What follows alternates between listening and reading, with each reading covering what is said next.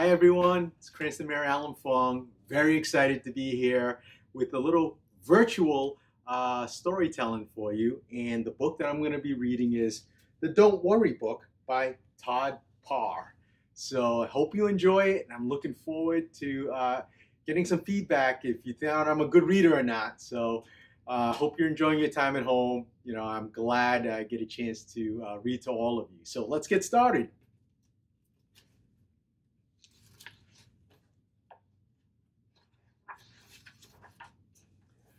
Sometimes you worry.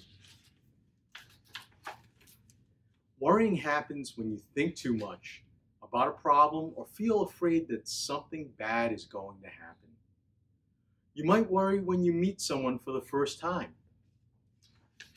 when someone is being mean, when it's dark,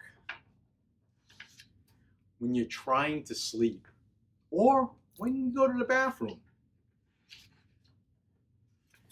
When you go somewhere new, or when you are alone, or when you have too much to do. You might worry when it rains too. When you get sick or have to go to the doctor, or when you're watching TV, or from looking at screens too much. You might worry when someone is being loud, when you go to school, or when you overhear some bad news. Worrying can make you sad. And when you worry, try doing something to keep yourself busy, like talking to someone special.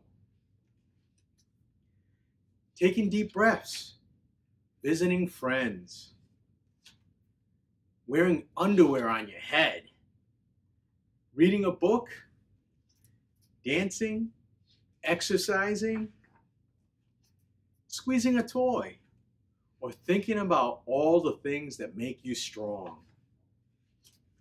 And remember everyone who loves and takes care of you.